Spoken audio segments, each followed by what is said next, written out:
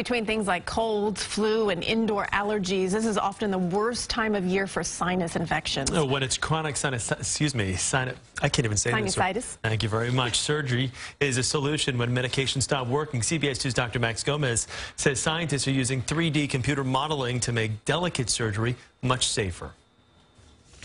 That's right, Chris. It's sinusitis, by the way. There will be 37 million sinus infections this year. Antibiotics and steroid sprays work pretty well, but if you're getting 3 or 4 infections a year, it may be time to think about surgery. There's a lot of critical structures just millimeters from the sinuses. Here's a way to make it safer. For years, Brian Kirk has cooked dinner for his family, but missed out on all the savory smells that fill the kitchen.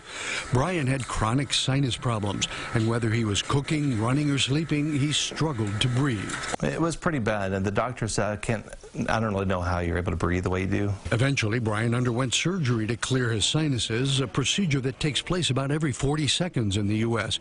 And while it's common, sinus surgery is often very complex. The sinuses are surrounded by the brain and the eyes, and so you have to be very, very precise within millimeters. Though long-term complications of sinus surgery are rare, they can be severe and include loss of smell or taste, nerve damage, and empty nose syndrome, where the air passages are wide open but patients constantly feel congested. Researchers at The Ohio State University Wexner Medical Center are using 3D modeling to try and eliminate complications. Dr. Kai Zhao is using computerized simulations of nasal airflow so doctors can test the outcome of a patient's sinus surgery before stepping into the OR. Like playing a video game to remove some tissues, and then we can back compute what is this effect on the nasal airflow.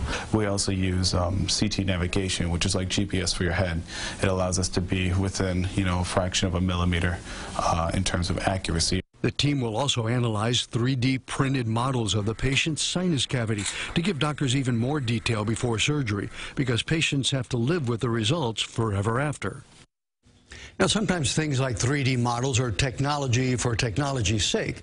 So doctors at Ohio State are testing their pre-surgical models to see if they really do help doctors be more precise during operations, and of course, whether it improves the outcomes for the patient. That's the bottom line. This affects everyone. I know for me personally, nothing is worse, and I've had some of the worst sinus issues throughout the course of my life. We got a fix for you. I'm kidding. Right. And now I can pronounce it. That was my other problem. I've got my little telescope right out here. Yeah, we'll fix you up. It really is. It's a nagging, all-day thing, and it just want to just shake it off, and you can't. No, it's bad. It's bad. All right, Dr. Max, thank you.